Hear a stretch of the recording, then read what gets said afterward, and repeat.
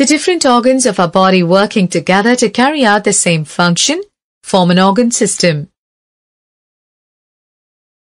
The heart, arteries and veins form the circulatory system. The heart pumps blood. Veins and arteries carry blood to and from all parts of the body. The mouth, food pipe, stomach, liver, pancreas, the small and large intestine form the digestive system. The nose, windpipe, and lungs form the respiratory system. The brain, the spinal cord, and the nerves form the nervous system. The nerves carry messages to and from the brain. The skin, kidneys, and lungs form the excretory system. The excretory system helps to get rid of waste matter.